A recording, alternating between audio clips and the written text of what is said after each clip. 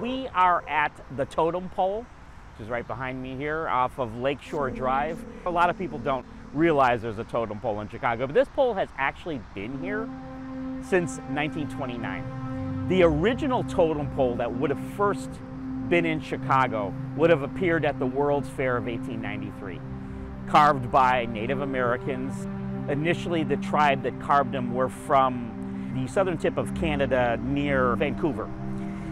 The one that was at the World's Fair was purchased by James Kraft from the Kraft Food Company.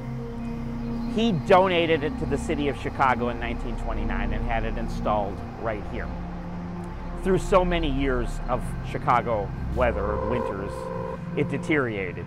It was taken away, sent to be restored. It was never put back here. A new one by the grandson of the original carver of it carved this one, George Hunt.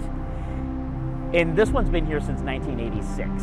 It seems like for whatever reason among ghost hunters and ghost tours, this spot has kind of fallen out of favor. But there are still stories of it being haunted.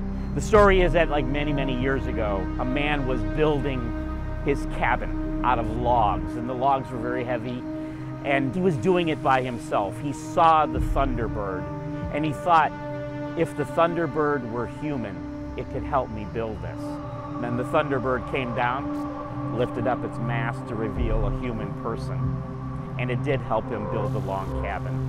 And apparently it remained human for the rest of its time. So ever since that story, the Native Americans have worshipped the Thunderbird. Mostly it's apparitions that people have seen around it, different colored orbs, shadows. Some say they see it shifting, or the face will turn. Some say it faces toward Wrigley Field, supposedly to give the Cubs luck. Bad luck? Didn't happen this year. Yeah, bad luck.